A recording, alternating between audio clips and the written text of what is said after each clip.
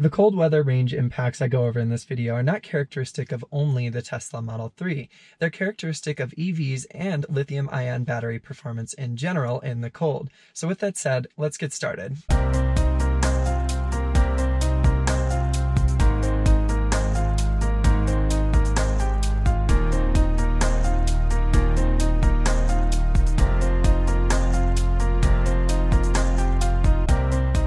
Good morning, good afternoon, good evening, good everything. Welcome back to Tesla's Wild. Today I wanted to make a quick video showing the impacts of cold weather on my Tesla Model 3 performances range. So what I've done is I've gathered two real-world data points, one from a couple days ago when it actually snowed here in Colorado, which was pretty unexpected. We got a few inches of snow and it cooled down to about 20 degrees Fahrenheit, and one from today when it was around 75, 80 degrees outside. So this is definitely one of the biggest considerations you should take into consideration when looking at an EV or a Tesla and whether it will work for you. As you guys can see, it snowed. It's October 10th. It's a super early snow this year, but it is the first snow. So I have a good data point today to kind of show you the difference in efficiencies between normal, warmer 80, 70 degrees Fahrenheit weather versus a day like today where it's 20 degrees and snowing. As you can see in that upper left corner, it's -4 degrees Celsius, which is around 24 degrees Fahrenheit. I'm at about 61%. And I started the day at 80, so we've used about 19%. So I have the energy plot set on 30 miles. My commute to work is 11 miles each way, so it's about 22 miles. So this 30-mile setting shows a good hunk of today. Just from here, you can see there's a clear difference in the efficiency of the vehicle. It's actually raised my overall efficiency, or my average 30-mile efficiency, to 428 watt-hours per mile. Now, if we look at the trip from this morning, or since my last charge, which started this morning, today I'm having an average efficiency of around 448 watt-hours per mile.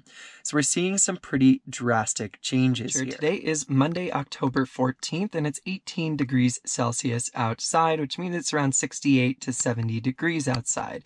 This is later in the evening. As you can see, it's around 6:05 p.m. Now, if we move over into our since last charge trip over here, you can see that the exact mileage is the same as it was on the cold day back a week ago, or October 10th.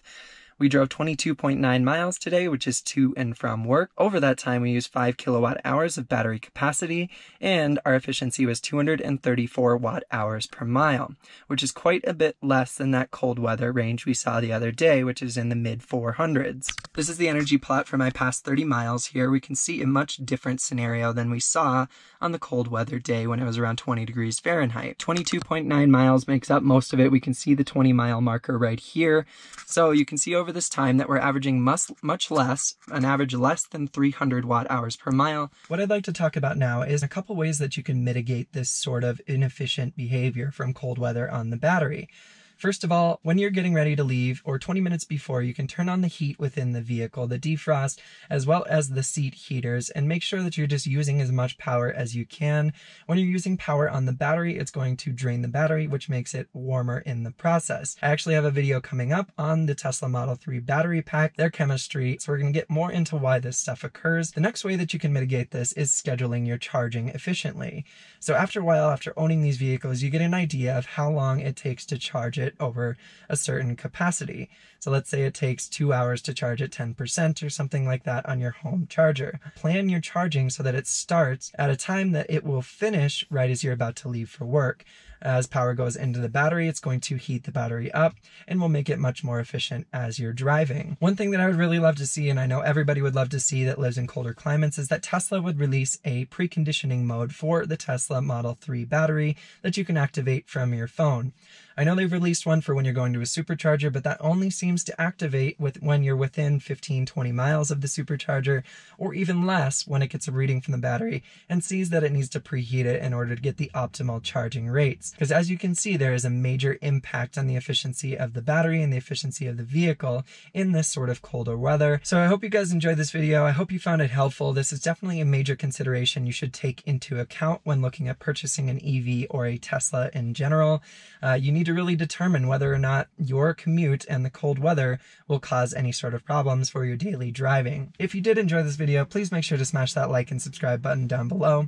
Thank you so much for taking the time to watch this video. As always, I've got a lot of new content coming your way, so make sure you stay tuned, and we'll see you guys next video.